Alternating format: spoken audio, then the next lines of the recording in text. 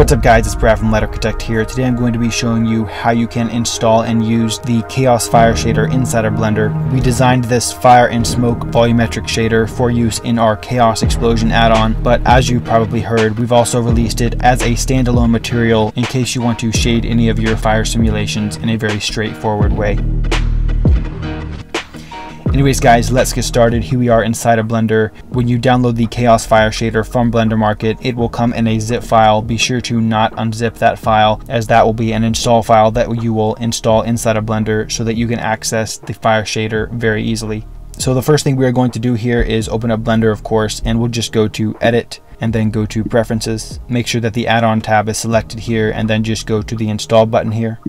And you're just going to navigate to where you saved your download. So I have it under recent downloads here. And depending on which version of the KHAOS Fire Shader you downloaded, whether you got the KHAOS Explosion add-on or if you just got the Fire Shader, you may have two downloads here. But first I'll just go ahead and show you how to install the shader version of the product. So we'll just go ahead and click on Install Fire Shader KHAOS.zip, and we'll just click on Install Add-on. And as you can see, it should come up here as append KHAOS Fire Shader, but if it doesn't, you can search for it here by just typing KHAOS, and then we can just go ahead and check the box here to enable the tab where the material is going to show up, and we'll just go ahead and close it. And now what we can do here to access the Fire Shader, we would just go over here to KHAOS Fire Shader on the bottom here of our right panel. And as you can see here, we have an easy way to import our fire material right here. So what you would do here, if this was a smoke domain cube of some sort and you had a simulation inside of your smoke domain, you would just go ahead and click the Fire Shader button here. And then you would just go here and under materials, you would just change the material to KHAOS Fire Shader. And then you can access all of the KHAOS Fire Shader settings either under the volume tab here under your material settings, or you could also go to the shading tab, and then as you can see here, we have all the KHAOS Fire Shader options available to you, including the color ramp, as well as smoke color, smoke density, smoke contrast, the flames color, which you can control with the color ramp, the flames brightness, and the flames contrast, as well as the smoke and fire. And this last setting controls how much the smoke surrounds the fire, so you can use this black color ramp point on the color node to just drag, and the more you drag it to the right, the more your smoke is kind of going to surround your flames a little bit more. So now that I've shown you how to essentially import the material into your scene and to apply it as a material to different things, obviously you wouldn't apply it to just a random cube, but you would need some kind of simulation data in this cube, so just keep that in mind. But now I'll go ahead and show you how to install the KHAOS Explosion add-on as well, in case you bought the KHAOS add-on that comes of course with the KHAOS Fire Shader as its default volumetric shading material. So to install KHAOS, once you have downloaded it, of course you would just do pretty much the exact same thing that we just went through. You would just go to Edit,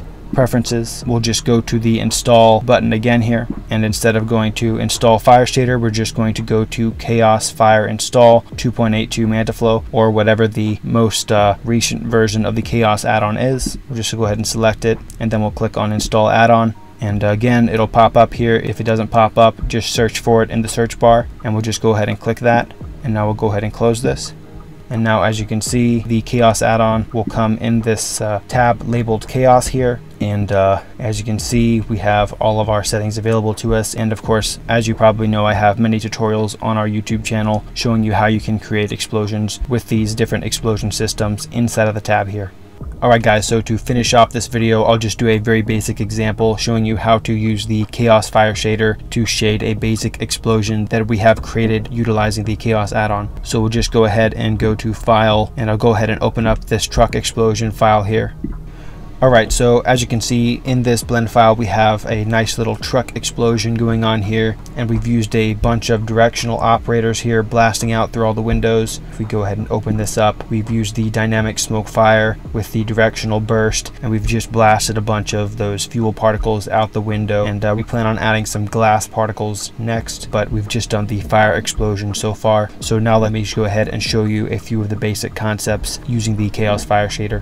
And since we've actually used KHAOS to add the particle systems to our scene here, we don't actually have to select the KHAOS fire shader or import it into our scene like I showed you earlier, because it's going to be the default material for our smoke domain. But if you had a simulation that you didn't use the KHAOS custom presets for, what you would do is you would just go to the KHAOS fire shader as I showed you before. Then you would just click on the KHAOS fire shader, and then while your smoke domain was selected for that simulation, you would just go ahead and select the KHAOS fire shader option from there, and then you could get to shading your simulation.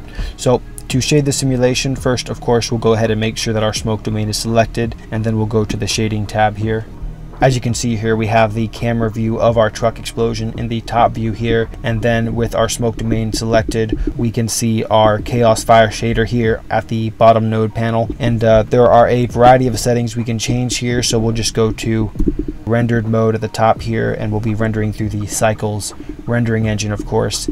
And these are actually the default settings for the KHAOS fire shader, and they look pretty cool, but of course depending on your simulation you might want to tweak a few of the settings, so that's where tweaking all of these options would benefit you. With this shader you can play around with, of course, a lot of different settings, but we've also tried to make it as straightforward as possible without getting into any crazy node setups. So of course you can change the smoke color here, you can change the smoke density, you can change the smoke contrast, which essentially is kind of an element of density. Essentially, the higher the smoke contrast is, the more larger scale the smoke looks and kind of thickness of the smoke. And then you can change the flame's color through the color ramp here, so you can change this right node here to change the main color of the flames, or you can add different points along the color ramp here to create some more color variation in your flames as well. And then you can under the flames brightness tab here, you can of course change how bright the flames are, and then the flames contrast kind of changes how bright the brightest parts of the flames are in comparison to the more darker parts of the flames. So essentially kind of an element of flames brightness as well,